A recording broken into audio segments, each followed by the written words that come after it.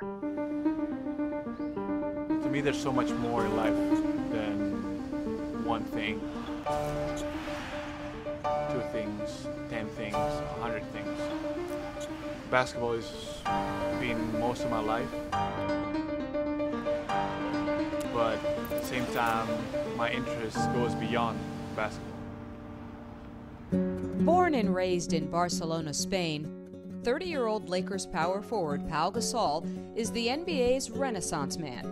The 7-footer is as comfortable running the triangle offense with Kobe Bryant as he is discussing opera with renowned tenor Placido Domingo, or relaxing at the piano after a game.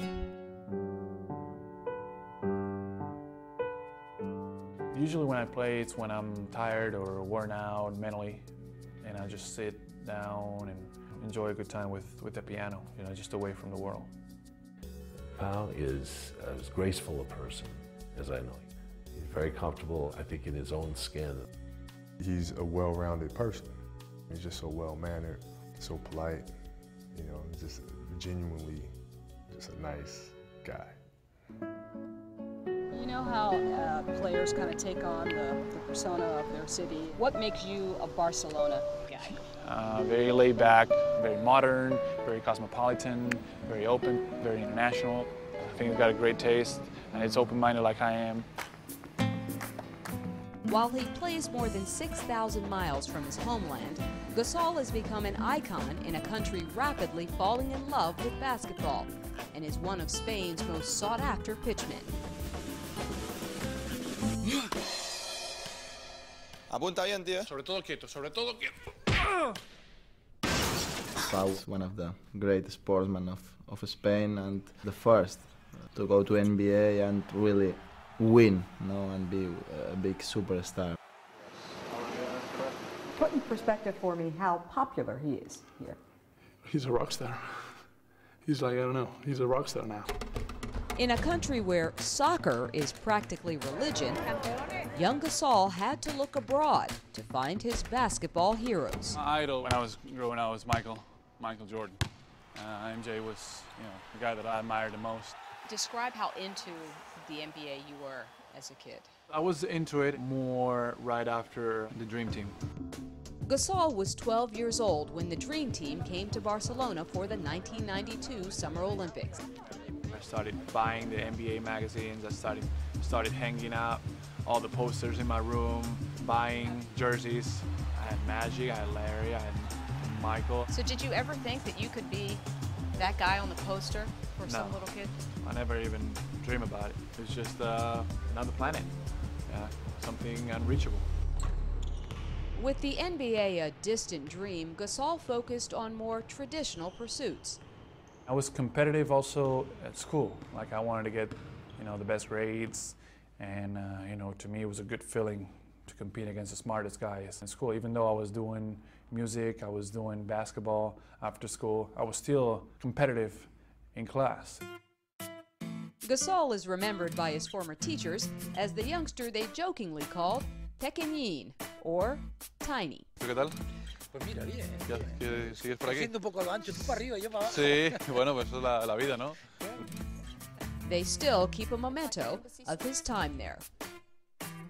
My knees wouldn't fit here, right? So I would always be playing like this. I would always be playing like this, and making noises and all that, right? So it was uncomfortable for me at a certain point. So I told them, is there something we can do? They just added up a piece. See, as you can see here. Oh, okay. They just added up this much. So this is more my size. And this is more my speed. There you go. The son of a doctor and a hospital administrator, Gasol initially wanted to follow in his parents' footsteps. As an 18-year-old, he enrolled in medical school at the University of Barcelona. At the same time, his basketball skills were blossoming, and in 1999, he signed with EuroLeague basketball giant FC Barcelona for more than $100,000 a year. How'd you do both? Well, it was hard, but it was so demanding. I didn't have any personal life whatsoever.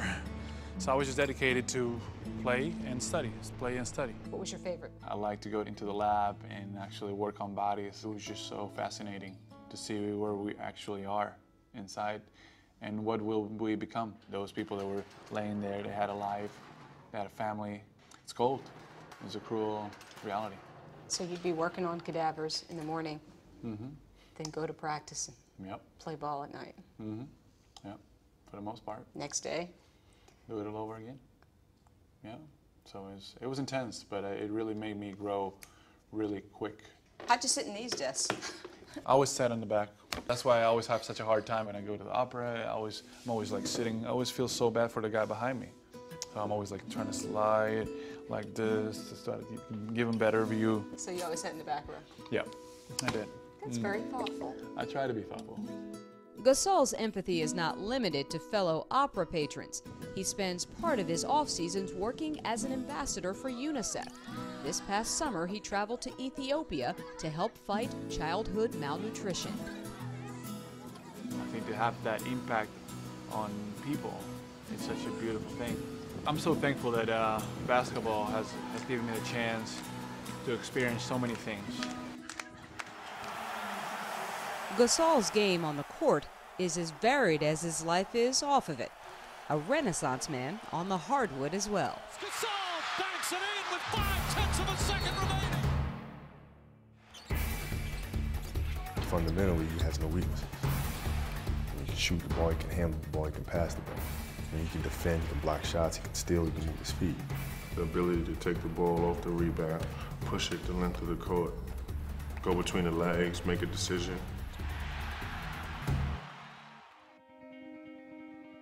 Despite his array of skills, Gasol has spent his entire career fighting the perception that he lacks toughness. It's a label that's been with him since he was drafted 3rd overall in 2001, through his 6+ years with the Memphis Grizzlies, and even after being traded to the Lakers in 2008. He does not like to be called soft. Hates it. That stuff gets under his skin. It pisses me off and it touches my insides a little bit. I'm a sensitive person. In what way? You know, certain things affect me more than they should.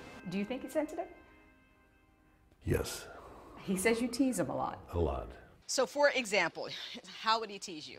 Yeah, he's just teasing in a serious, condescending, funny, ironic way. I walk him into the weight room once in a while and tell him this is where we gain some weight and some strength. He handles it well. I mean, he's not, you know, when we say he's sensitive, you know, when people think like he's, you know, you tease him, he's, you know, crying with his hands. That's not it at all. The criticism of Gasol's toughness peaked during the 2008 NBA Finals against the Celtics. Gasol was pushed around in the decisive Game 6, turning the ball over 5 times in the Lakers' humiliating 39-point loss. The next preseason I came in, you know, dedicated myself more to the weight room. I was committed to getting ready, not just for the regular season, but for the finals.